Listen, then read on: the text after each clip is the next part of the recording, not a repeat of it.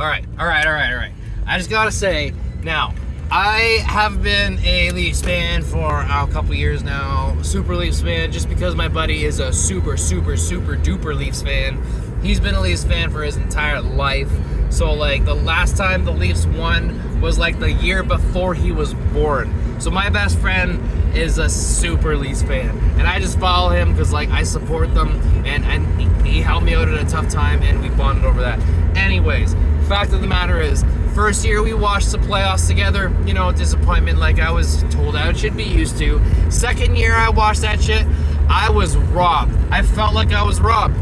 That was only a couple years ago. I felt like I was robbed. It was like goals were stolen, challenges, not cool. Anyways, skip forward to today. Now, today, first time the Leafs have had a 5-goal comeback since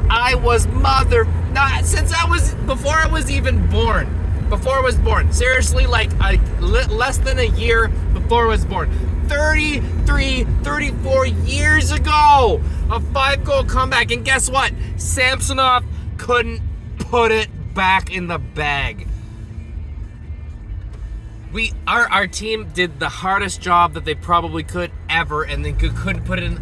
Why, man? Samsonov, why? I almost think, like, he's not a Canadian goalie. Like, what is it? Is it like an undercover thing? Is it like, you know, let them lose? Like, come on, like, I give him the bonus if he throws the game. Like, what is going on? Why? 5-goal comeback. Dude is getting paid so much. Our other goalies are getting paid pennies compared to Samsonov, and he is no. Ah! Why? I don't understand. Tell me. What the heck? Ah!